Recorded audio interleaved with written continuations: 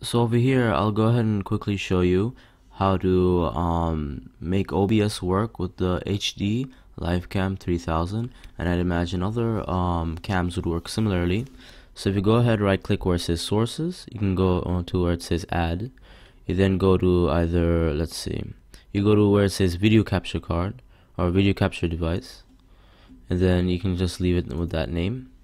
And then it'll go ahead and detect the device for you. You just left click over here. There's a drop down. So the first one is the one on my laptop, the integrated webcam, and this is the Microsoft LifeCam HD 3000. And you know, if you have a different webcam, you just select that one.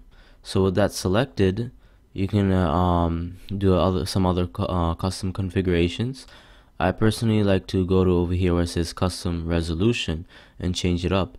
Notice that for this specific webcam, the HD 3000, if you put it to 720p, it drops to 15 frames per second.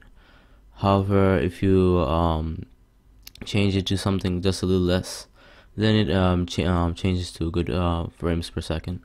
I'll leave it for at 960 by 540, so it can be 30 frames per second. You then hit the OK button.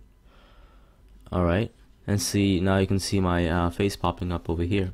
Now if you want this image to come across the screen like this, you go where it says video capture device, or let me think, yes, video capture device. You go to position and size. You can either choose fit to screen, and you also have other options, like if you want to move it to the right, it moves my window to the right.